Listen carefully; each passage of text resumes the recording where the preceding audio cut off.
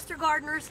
I'm at one of my 4-H family's houses, and in absolute frustration, they have a wildflower bed running all the way down their driveway, as you can see behind me. And last summer, in total frustration, the ragweed was 4 foot tall, all going to seed. So they decided to plant a smother crop, and they cut everything to the ground. They lightly tilled this whole bed all the way down the driveway. They didn't care what happened. They were so frustrated with the weeds. In the past years, they had just sown wildflower mixes, and it had been nice. Years had gone by, they were getting far too many seeds. So in this frustration, mowed it to the ground in the summer. In the fall, they had sowed some wheat, and then when late summer came, October, they sowed an ornamental oats. So originally they had sowed wheats, which you can come on in and take a look.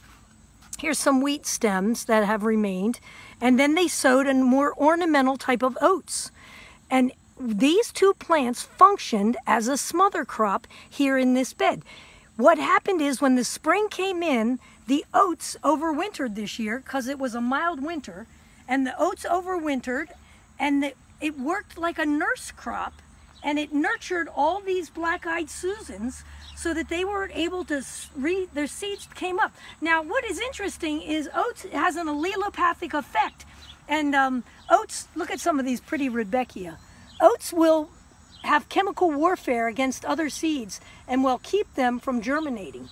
But it doesn't seem to have affected any of these. Look at this pretty Rudbeckias down here. Here's a pretty burgundy colored one. But it doesn't seem to have inhibited the germination of any of these. There's even a little bit of coreopsis mixed inside of this bed. Here's a coreopsis down here that came up. Now, mind you, he did not sow any seeds at all. These are all plants that were had sown their own seeds. The oats had come up in the fall. It overwintered, even though it was a harsh winter on them. They sprouted in the spring. This bed was all oats in April and May, March, April, May. And it was just enough nursing along to inhibit the growth of the ragweed. Now let's look at the ragweed. Here's your ragweed foliage. Let's back up a little bit. Let me show you another big ragweed back here. Here's a big tall one. As you can see, they're already getting started. Their ragweed's 2 feet. But remember, last year, these were 4 foot tall at the end of summer. So the oats functioned to inhibit the growth of a lot of the weeds. And yet it allowed the Rudbeckia and the coreopsis are starting to come in. So a lot of the other flowers came back.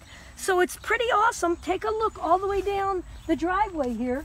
They've got some ragweed down at the end a little more. Some ragweed coming in. And they're really pleased overall with the flowers that have come back, and they have no expense to them. So pretty cool how the oats served as a smother crop. So there you go, Master Gardeners, something new.